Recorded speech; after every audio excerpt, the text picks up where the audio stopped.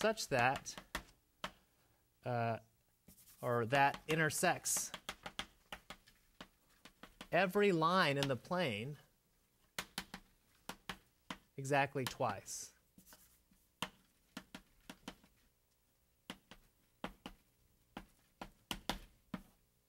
Is there a set in the plane that intersects every line exactly twice? What do you think? I mean, for instance, here's a set. Does this intersect every line exactly twice? No.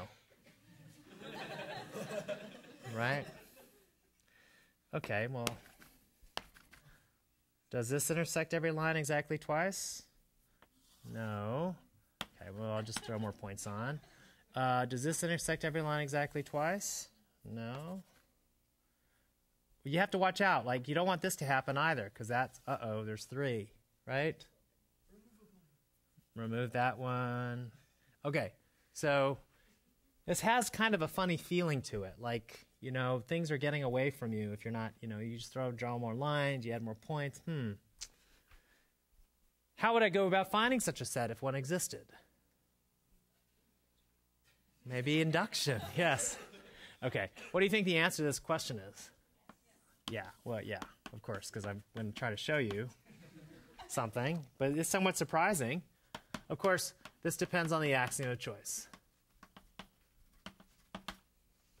because we're going to use transfinite induction. Nobody knows an explicit construction yet.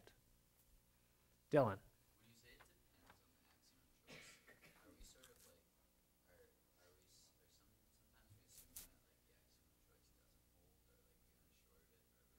Well, yeah, it's kind of traditional in mathematics to warn people when you're using the axiom of choice, even though, by and large, most mathematicians these days accept the axiom of choice.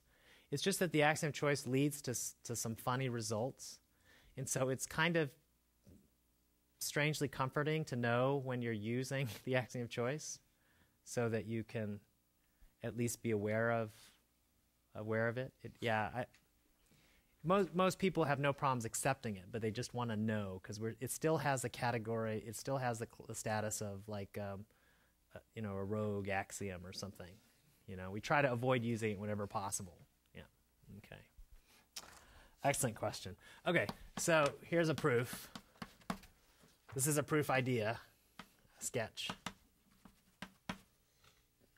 because I have to leave some time actually for course evaluations.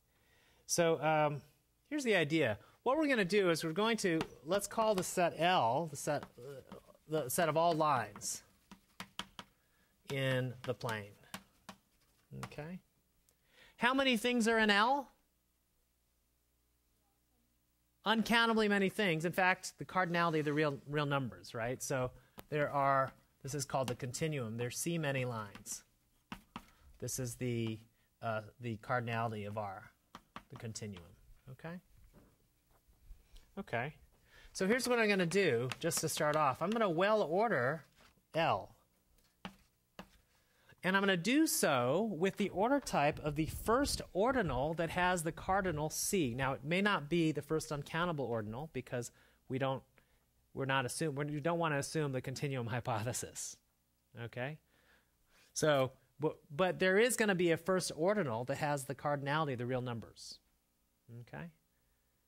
And by what I mean by first, everything before it has a smaller cardinality. That's important. So I'm going to well order L with the type of the first ordinal of cardinality with cardinality C. So the important thing is all before it, all elements of this ordinal, let's call it J, all elements of J have cardinality less than C. That's the important point. We're going to use this in a very crucial way. Actually, I'm going to save my time from erasing and just do that here. Okay, that's the first step. Oh, okay. So here's what we're going to do then. If I well order it, then you can't stop me from writing L as L alpha for alpha in J. So now I'm going to let my set A, the set I'm going to try to show is inductive, I'll let it be the set of all alpha in J such that there exists a set K sub alpha that basically does what I want for the things up through alpha. So set K alpha will have property Cyclops Smiley. It'll have cardinality less than C. Second property, no 3 points are going to be collinear. Okay, so I'm going to keep it from having 3 points on a line, but it might have 0, 1, or 2.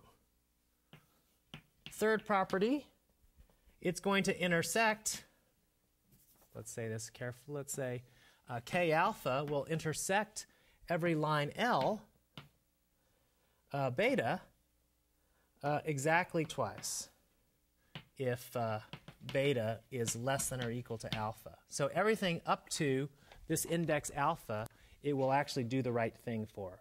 It'll intersect exactly twice.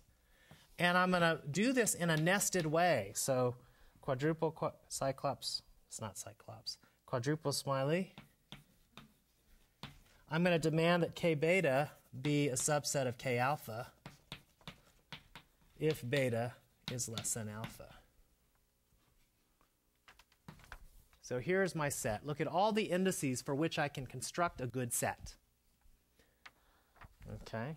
We'll show A is inductive. So A, in fact, will be the entire set.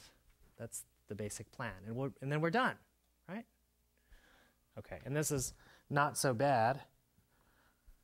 It's easy enough to verify that 1 is in A. That is, you just let K1 be 2 points on L1.